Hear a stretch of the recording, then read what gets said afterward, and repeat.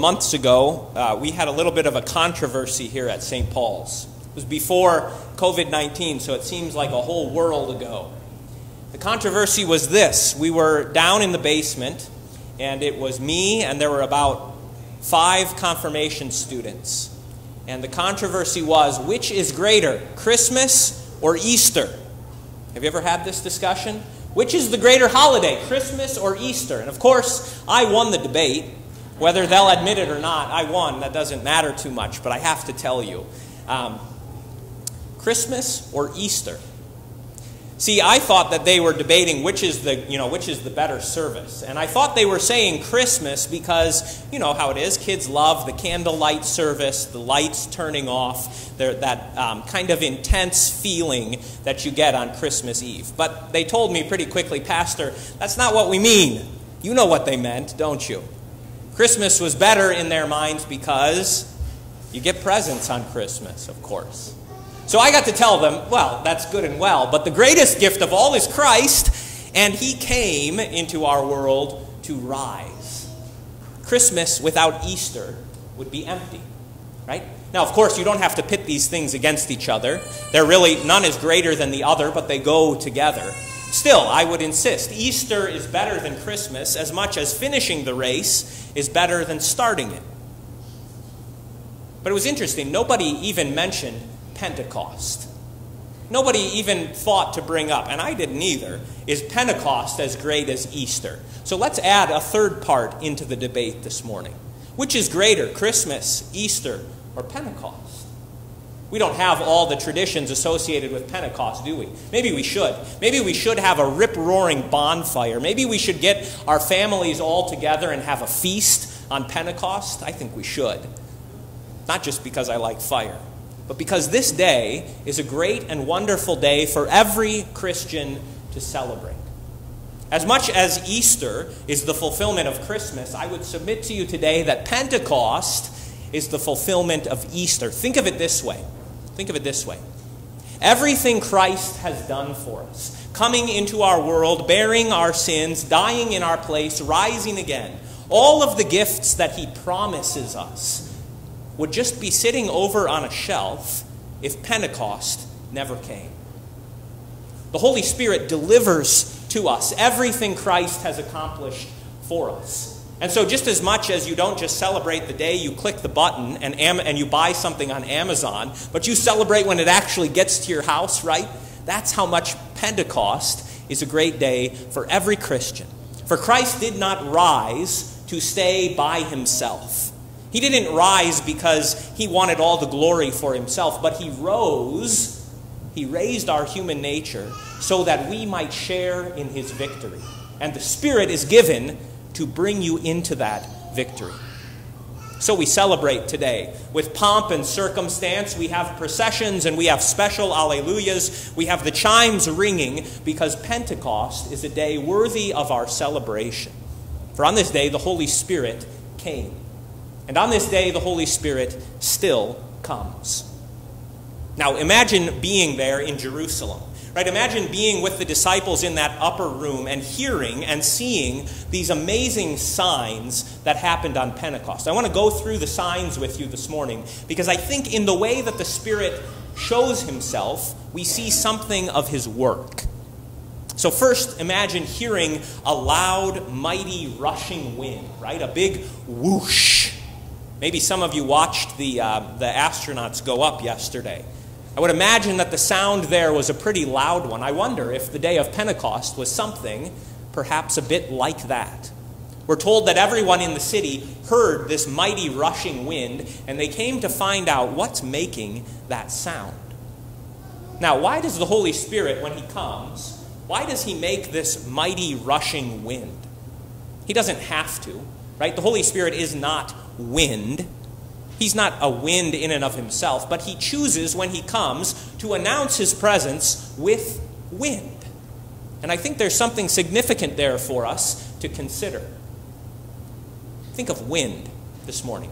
Wind is an invisible force in our world. You see its effects, right? You can sit out on your porch this afternoon and watch the wind blowing through the leaves. You can hear the wind blowing through the leaves. You can feel it on your face, but you can never actually see it.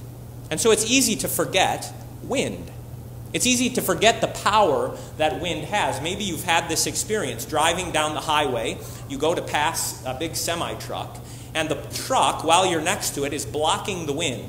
And you kind of get used to driving next to the truck. But as soon as you pass that truck, what happens? When the wind whips back across your car, you feel it, don't you? That wind that's blowing has the force that can move even a car. The Spirit works much the same way. He is invisible. We can't see him at work, and yet his work is powerful and mighty. There are many winds at work in our world, and by that I don't mean the winds of trade or the wind that blows through the leaves. But I mean it in the way that St. Paul says in his letter to the Ephesians. He says he wants us not to be blown about by every wind. What he means there is by every spirit. See, in Greek, the same word, pneuma, means both wind and spirit. You can hear this in our English language, right? Pneumatic drills or a pneumatic hammer is a wind-powered hammer, right? Well, the spirits that are at work in our world are not all the Holy Spirit. I wish I could tell you that every spirit that you hear, every spirit that blows you about in this world is from God. And so just do whatever you want, do whatever you feel. But you know that that's not true, don't you? You know that there are many winds, if you will. There are many spirits that, though you can't see them, are at work in our world. Of course, our modern mindset has tried to deny this, right? We've tried to reduce everything to what is visible, to what can be seen and touched and experimented upon. But we know that there are many spirits at work, and not all are for good. And so the Holy Spirit, when he comes like this mighty rushing wind to put this question in your mind. What is the wind that is driving you? What is the thing that is at work in your life? What is the force that is pushing you through this world? For there are many winds. Maybe you've never asked yourself that exact question. Many people never do. They simply kind of go through life and take the path of least resistance, like water. But I would ask you this morning, what is the thing that is animating your life? What is driving your decisions in your family, at your job, in your life? For there are many spirits at work in this world, and some of them will work alongside the Holy Spirit, but many of them will work at cross purposes. And you don't want to be heading into a headwind, right? You don't want to be living your life opposed to the Holy Spirit. You want to walk with him, even as you would want to walk with the wind at your back. This is why the Spirit is given to us, to inspire us. It's as if Jesus is blowing from heaven this mighty rushing wind, and he means to blow us not about aimlessly through the world, but he means to blow us and guide us in the way that is true and right and proper, in the way that is holy and good, and that fits in the life of every Christian. So consider which wind is at work in your life. What is inspiring you? What are the things that are blowing your life this way or that way? Are they the things of God? Do they conform to his spirit and his mind?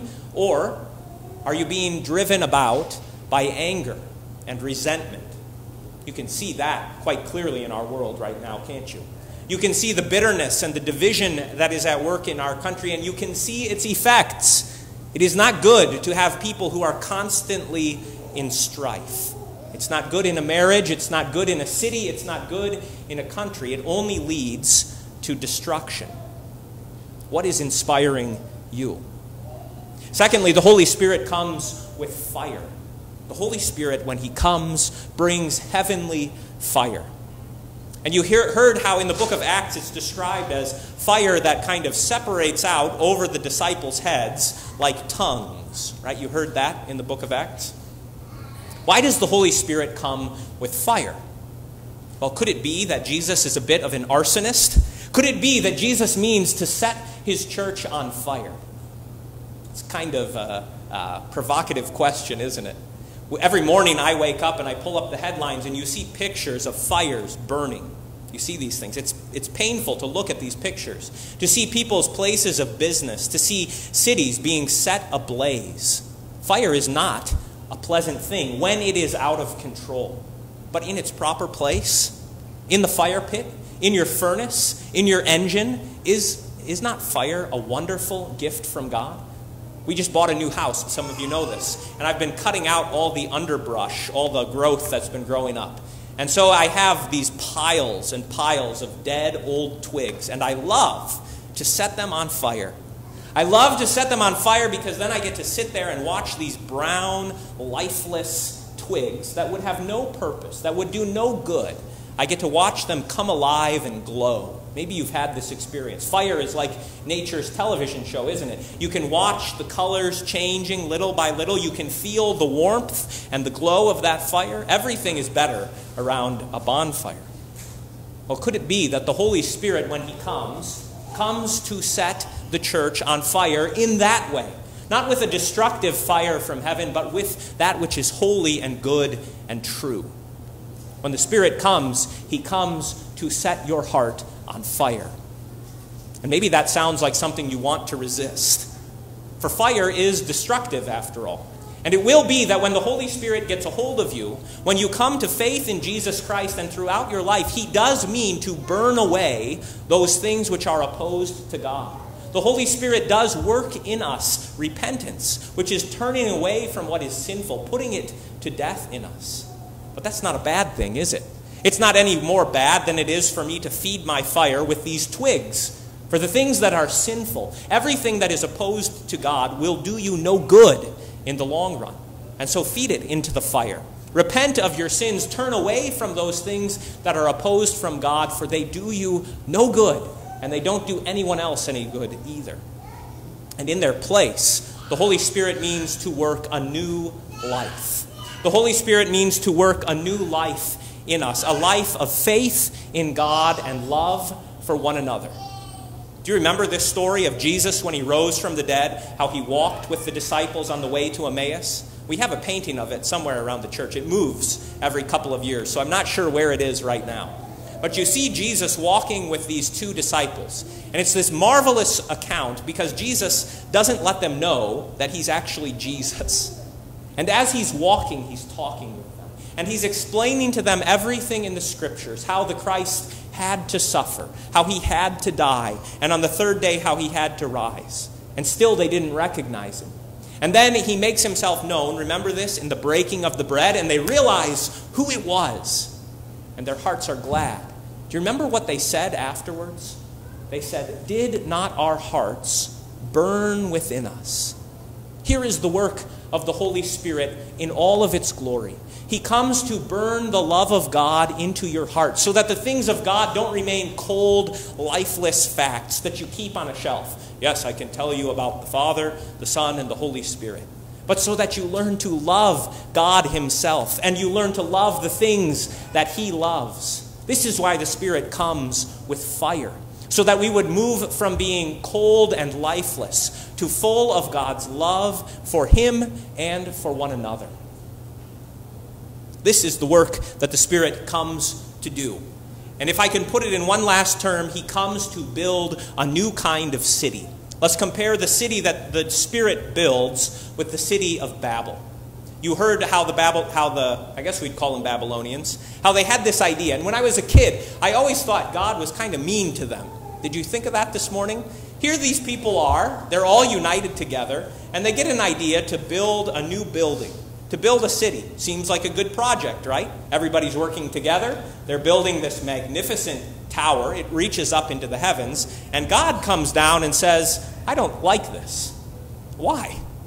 When I was a kid, I thought that was rude of God. Why didn't he like their building project? It was this. They were trying to build things apart from God. They were founding a city that was entirely defined apart from God. Did you hear it? Come, let us make names for ourselves. Come, let us build a tower into heaven. We don't need God to come down from heaven to us. We can reach up and build an earthly heaven. This is what motivates so much of the cities of men in our times. It sounds good, it looks good, it seems good, but eventually those kinds of cities decay. Eventually those people who work well together in the beginning start fighting with one another. Eventually, they start destroying one another and asserting one person's power over another, and eventually, those cities turn into places of destruction and mayhem. If we went forward in the Bible, we'd find when the Israelites go back to Babylon, it's full of child sacrifice. It's full of warfare. It's full of anger and resentment. And so God in his mercy comes down and scatters that city. May God bring an end to those cities of men that sow that kind of hatred. But in its place, what does he build? He builds a different sort of city. A city that is united not in the building up of man's endeavors, but a city that is built up on the mighty works of God. A city that is united maybe not in language, but is united in our faith in God and our love for him. Didn't you hear what they said in Jerusalem that day? We hear in our own tongue the mighty works of God.